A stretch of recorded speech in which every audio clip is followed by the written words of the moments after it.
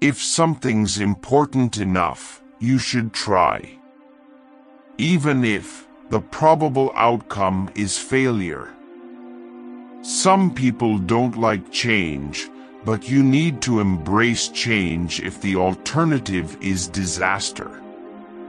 If you get up in the morning and think the future is going to be better, it is a bright day. Otherwise, it's not. I'd rather be optimistic and wrong than pessimistic and right. Persistence is very important. You should not give up unless you are forced to give up. It's okay to have your eggs in one basket as long as you control what happens to that basket. The first step is to establish that something is possible, then probability will occur. I think it is possible for ordinary people to choose to be extraordinary. I don't spend my time pontificating about high-concept things. I spend my time solving engineering and manufacturing problems. It's very important to like the people you work with, otherwise your job is gonna be quite miserable. I don't create companies for the sake of creating companies, but to get things done. If you're trying to create a company, it's like baking a cake.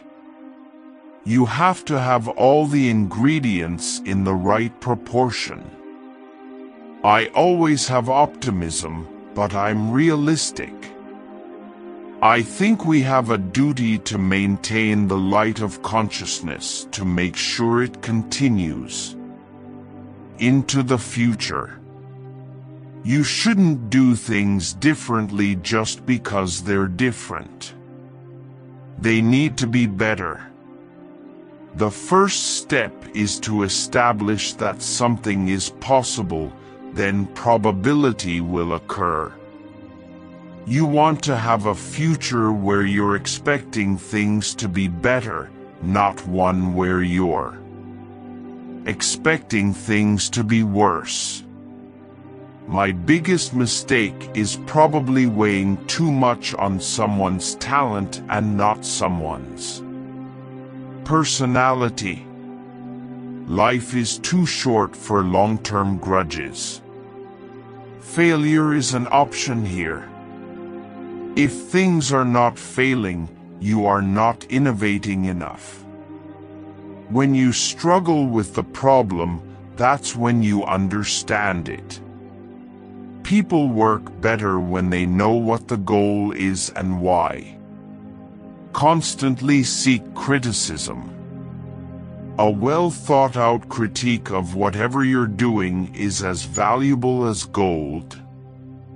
When Henry Ford made cheap, reliable cars, people said, "Nah, what's wrong with a horse?" That was a huge bet he made, and it worked.